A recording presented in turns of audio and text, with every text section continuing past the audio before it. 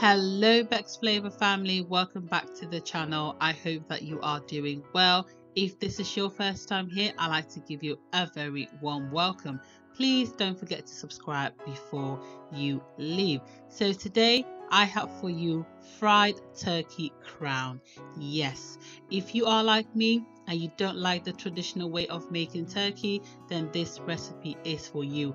Or you just want to try something else, then definitely watch this video and find out how I make this delicious turkey tail style turkey. Now, to start this recipe off, I am going to use a very small turkey crown for the purpose of this video. I didn't want to buy a big turkey, but if you are going to buy a big turkey for Christmas, then this is for you. Okay, here are all the ingredients that I will be using.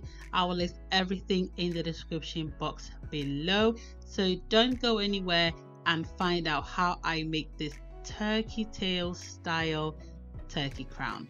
Yes, don't go anywhere. To start off, I am going to wash and clean my turkey. This is quite a small turkey, so it is very easy to clean, and to be fair, it wasn't that dirty as well.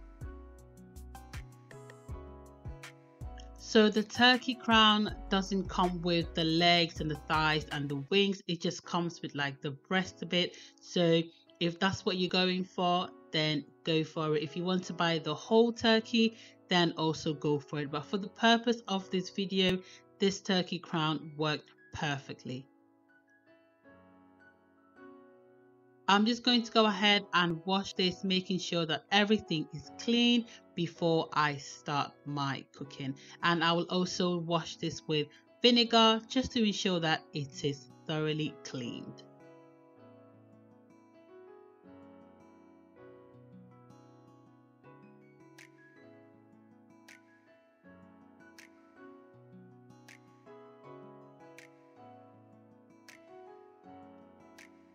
So after I have cleaned my turkey, I am going to cut them into smaller pieces because I'm going to fry it in the turkey tail style, or Chofi if you know this, in nice sizes, so when you pick one up it is nice to eat. And like I said before, I don't really like turkey that much, so I try to make it smaller so that all the seasoning gets into the meat and I can eat this and enjoy it. If you're like me and you don't really like turkey, comment below and let me know. So I'm going to cut this into nice smaller sizes. You can cut this in any size that you want, it is totally fine. Also, you can do this thing with chicken if you prefer, it will taste as good.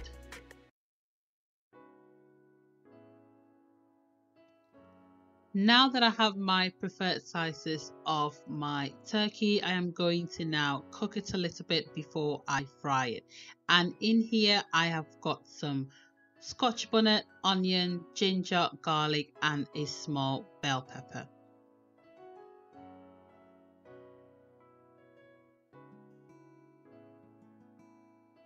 Then I'm just going to go ahead and season this up nicely. You can use any kind of seasoning that you want. I will list all the seasoning that I use in the description box below. And yes, I am using some allspice or mixed spice. Just use a little bit if you are going to use this because it's quite strong, but a little goes a long way and it gives your turkey a very nice flavor. Then also some cubes as well. I will list everything in the description box below, but also feel free to add or remove any seasoning that you don't like or that you do like.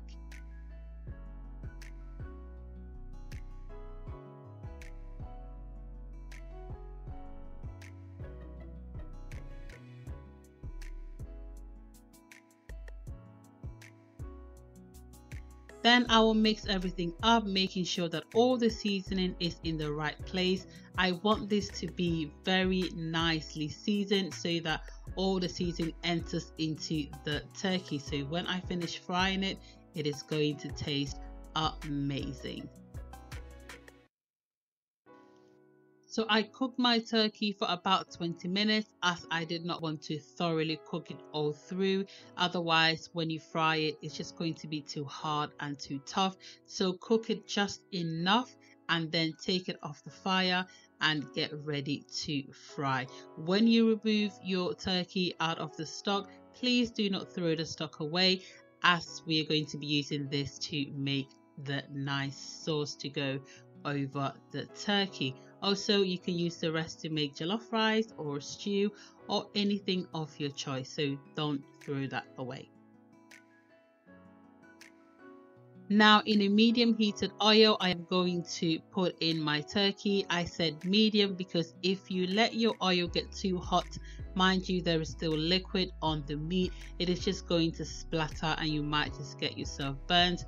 We are in the festive season.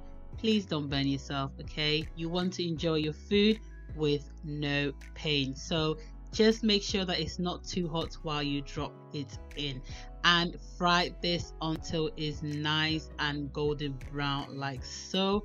Look at that, so amazing. You have to try this, okay? Then I'm just gonna go ahead and remove the turkey out of the oil because I don't want it to get too crunchy or too hard.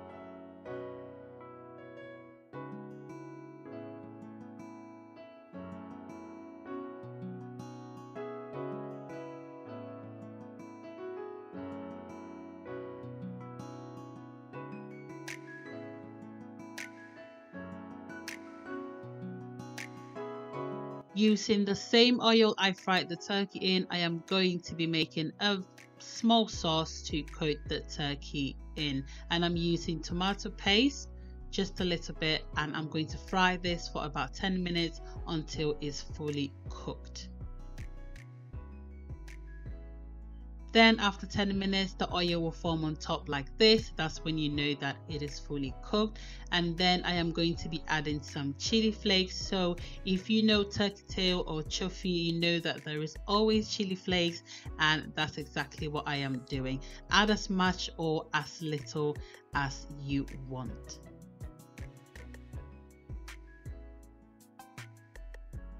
Then I am going to now add the liquid, yes, the lovely stock that I just had from the turkey. I am going to add just enough to make my sauce a bit runny so that I can add this onto my turkey. So the liquid that you're going to use simply depends on how much turkey that you have.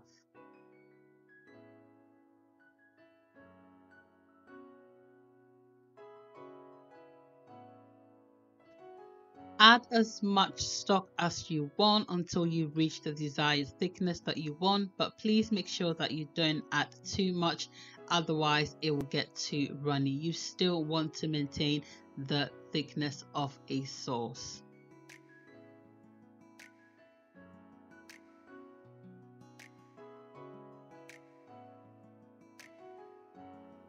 I tasted the sauce for salt and I decided to add some all-purpose seasoning just to flavor it up. So taste your sauce and decide on what kind of seasoning that you want to add, and go ahead and add this to make your sauce flavorful.